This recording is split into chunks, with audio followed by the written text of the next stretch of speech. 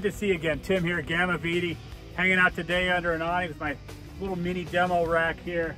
Want to show off a product, a long-awaited video. These are the rack receivers. Been making these for a long time. Great little product. A lot of applications, compatible with a lot of different racks, compatible with a lot of different awnings, a bunch of benefits. So on the YouTube channel, on the site, I'll put a link down below in the comments, and check it out. It's gonna be a good one. So a little history here. I've been making this product now since 2013. I went back and looked, and the origin, kind of funny. My friend Chris and I hanging out, brainstorming the solution, and actually he came up with this brainstorm. He's like, what if we made like a little receiver hitch for the racks where I could just slide the awning on and off and I wouldn't have to mess with those L brackets.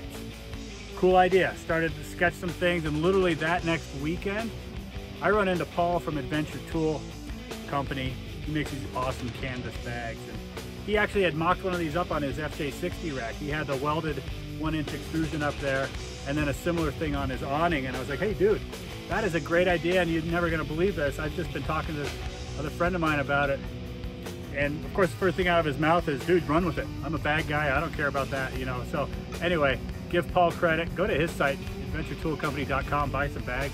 Really nice canvas stuff. Anyway, thought that was a fun history thing to share. So let's get back into the product here. This is an updated design for 2021. This is what the rack side looks like.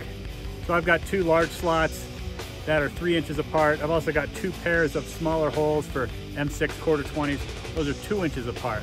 The idea is to give you a lot of rack mount compatibility for a number of racks out there. I'm going to show you some examples. So let's talk rack compatibility. First and foremost, start with the Gamma VD rack. I got my little demo guy here. I'm running them on the bottom. I'm holding the world's smallest roof rack. Literally one plate welded to one tube. Get closer, you'll see there's some spacer washers that go between the plate of the rack receiver and the plate of the rack, and that's to allow this piece to run nice and straight out. You can run it below the rack as I have here, and that's always my preferred, or you can run it on top of the rack. If you're a real tall guy, you need a little bit more clearance, or you've got like a giant rack. If you saw the Ghost On video I did, for example, that one had to go like this. All the others I've been able to make work with the receivers on the bottom. So they go both ways on the Gamma VD. Some of the extrusion racks also, let me show you that. So if you've got an extrusion rack, or you built your own rack, or you just did a couple crossbars, you bought some 80/20. What I love, I like these 10/30 profiles, which is that kind of 1x3, because two benefits. One, it gives me that center channel that work really well with our towers on any truck, but then it gives you this 2-inch hole spacing that works really well with the rack receiver. So again, the intention here was to run that down. It can go both ways, but if you can get or add one of these 10/30 profiles to your extrusion rack, you're gonna be really happy with how well this mounts up. Now, if you don't want to go there and you want to stick with the 10/20 profiles, a couple options. One is either add or move one of those next to the other so that you can again achieve that same 2-inch, or if you feel like it, 3-inch hole spacing. So this mounts up, so if your rack allows you to move them, or it allows you to drill holes and add one, here's a nice way you can make this work with your extrusion rack. So again, compatible with Prinsu, Up Top Pro Speed, Bowfin, Victory, Rockman, Sherpa. If I forgot somebody, let me know in the comments. Point being, these bolt together extrusion racks and these rack receivers are gonna play well together. Maybe you bought a tray rack, like a Rhino, Front Runner, one of those. So yeah, here's the edge of a Rhino rack, and here we are bolted up. I just used a fender washer here, some of Rhino's hardware, and yeah, straight bolt up. Unfortunately, it has to sit on top. One of the disadvantages of those tray racks, but again, compatibility is absolutely there. You know, my intention was make this as universal as we could, keep it practical. So a lot of uses there. Of course, if you have a specific application, let me know. I'll do my best to kind of work with you and see if it's going to work out for you. Moving on to the awnings. So yeah, we're slotted here. So you have a lot of, a lot of adjustment, a lot of flexibility there.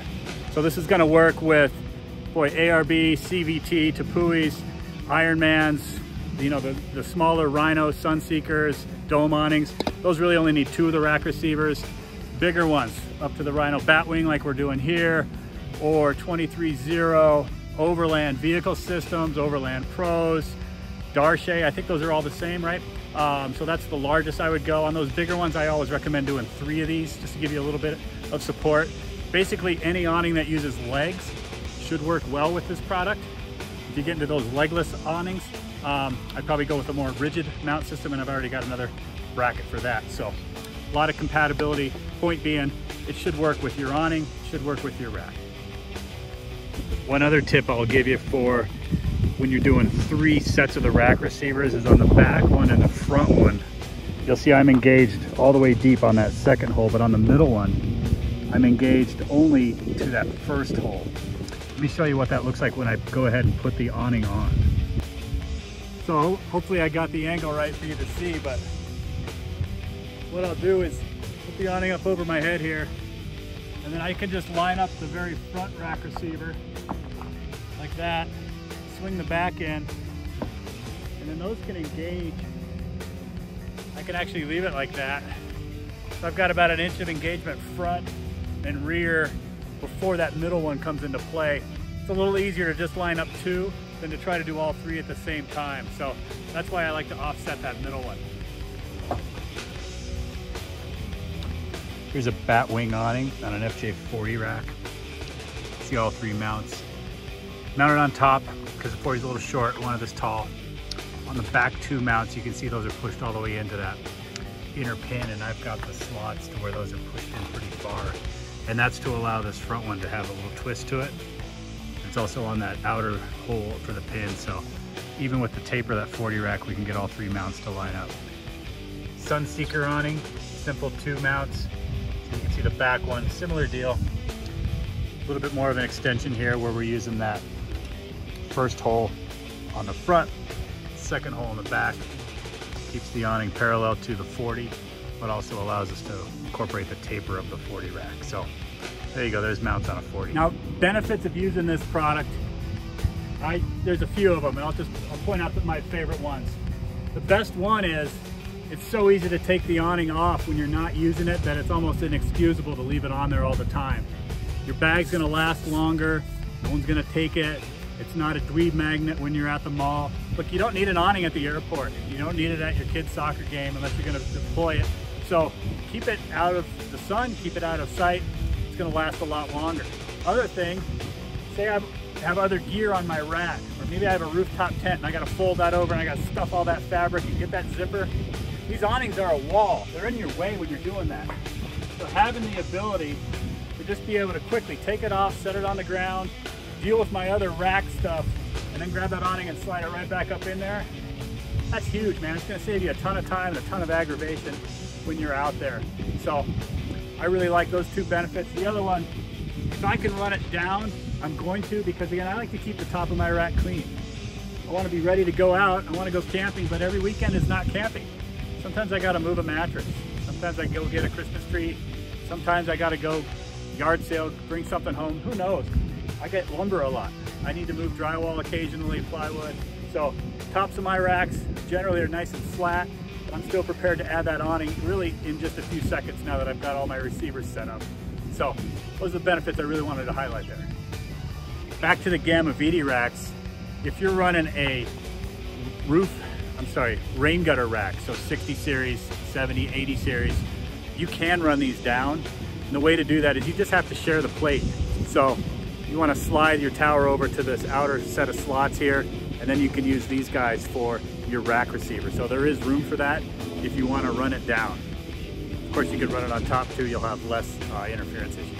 And then if you're running a roof channel rack, so any of the Lexuses, 4Runners, of course all the later model Land Cruisers, 100 series, 200 series, they're compatible. They all go down. And in most cases, especially in back, you're going to be using the inner slots here and the outer slots for the rack receiver. So, you know, a lot of room to play together there. Occasionally there's an interference issue. I'll show you how to resolve that here. So here's the solution. You're basically going to just share a bolt with two products. On one of these for the rack receiver, you know, I got my same spacer washer. On the other one, what I've done is I've added a stack of washers to compensate for that little gap that I need. I'm also using the actual tower as part of that spacer as well. So the goal being, I wanted this still to be a nice flat surface and planar with the main plate of the rack. But you can build up some washers and do that there. This is really common if front of the 100 series, front of a LX or GX, excuse me. You're gonna see that solution is gonna come to play. If you ever have a clearance issue or an interference, you know, that's how you would resolve that. You're just gonna wanna share one of those longer bolts. One of the neat benefits if you do a 4-plate rack on the Land Cruisers is you're gonna get another one of these up front. So you'll have a lot more flexibility on where to mount that forward-facing rack receiver. So anyway, hopefully that's helpful to you.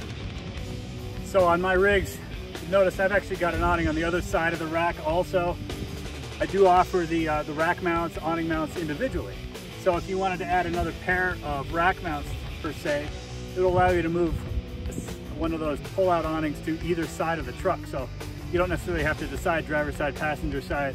You can wait until you set up and then just move the awning to the side that suits you the best. Another thing that's kind of cool, you can swap out awnings, you can swap out other equipment. You're not just limited to awnings. So I could pull this Sunseeker off, and then I could grab this shower enclosure, stick it right on in there. So it gives me a bunch more options. And I'm not saying buy every awning and every shower enclosure you can find. Of course, you're welcome to it, happy to sell them to you, but you know, your buddy's probably got one. Maybe you're going out together, maybe you want to swap rigs, maybe you want to just try different equipment. These mounts really make it easy to just swap these things back and forth. And the other thing is, I mean, you got a nice flat plane here with a couple slots in it, so come up with something else. I've had customers make tool mounts where they've put quick fist clamps on here, even built a little tray, so they have a shovel and an axe and a saw, and it's all one thing. They just put it on there and now they go, and then when they get home, they just pull it off and hang that up. Really cool solution. I've had other customers do water tanks, you know, like a road shower, that kind of thing, or a homemade one out of PVC, where they found a way to just kind of mount these there. That's worked out for them. So you can get creative with this. The idea is it's just a quick and easy solution for quickly adding and removing accessories from the side of your rack, and hopefully in a way that doesn't interfere with the stuff on top of your rack. Now, one question I'll get on these thinner racks is, since this is so big with these slots, if you end up with a little extra slot down here hanging down, people will ask me, should I cut that off? My answer is if you want to, but I wouldn't rush out to do that. As long as you don't have any door clearance issues, and you're not hitting your head on this thing, it's not really hurting anything. I've seen people use this like on the shower enclosure. They'll hang out their little shower caddy from that. Really nice handy spot for that. Or I've seen people with the LED strips under the awning. Really nice place to do that, or just kind of hooking a coat there to let it dry off. So sometimes having a little place to hook something isn't a bad move. So, you know, use that. But of course, you want to cut it off, it's your thing. And I think with that, we'll wrap this up. I believe we covered the big points.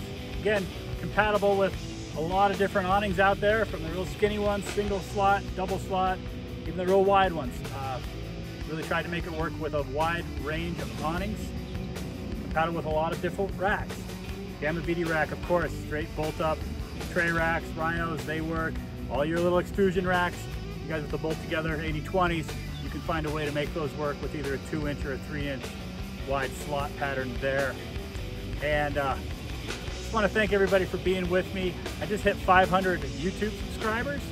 It was never about the numbers. It's really been about adding value to the sport we love, and also, you know, sharing a little bit more deeper dive into some of our products here at Gamma VD. But that's awesome. Glad that you guys are liking this. Thanks for telling others about it. Thanks for being with me today, and let me know what else you want to see. See you on the next one.